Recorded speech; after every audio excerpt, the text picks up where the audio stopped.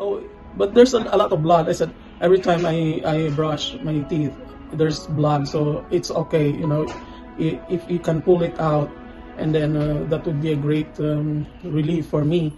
And then I'm It's okay. Saint Vincent de Paul, because I don't have a dental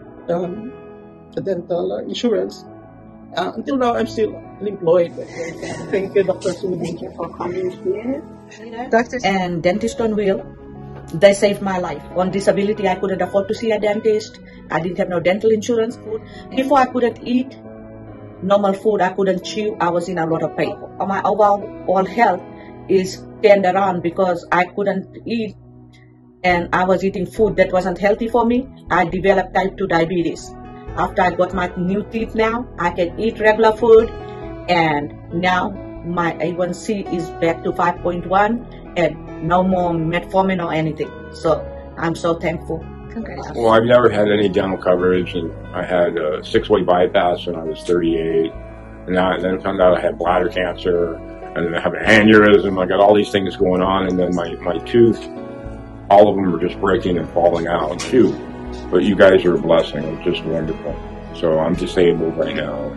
Can't work. And, yeah. But because of my heart situation, everybody told me, if you got teeth, you got to take care of your teeth, because I could give you an infection in your heart because of my heart condition. So huge impact in your life. Major. Yeah, you guys are a blessing. So I haven't seen a dentist because I honestly can't afford it. The current job that I have just does not allow me to get that type of dental work. It's way too expensive.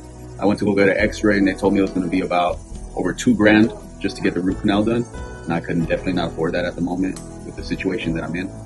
Well, besides that x-ray that was like 3 months ago, I haven't been to the dentist in about 7 to 8 years. Okay. Yeah. And that's just all because of money. All because of money. Since I've been on my own, since I turned 18, I had my daughter actually right when I turned 18. So I had to go straight to work after that, and it's just been a struggle from there. Trying to stay up on my you're a feet. young father trying to make ends meet. Exactly. I was more focused about paying other things, food, necessities, and not worried about my teeth, even though I should have been. And now I'm at this point where it's very bad. Okay. The pain is very bad, so that's why I looked around for options. And like I said, I found you guys. Okay, perfect. How old is your daughter now? She just turned 9 years old. Perfect. Wonderful.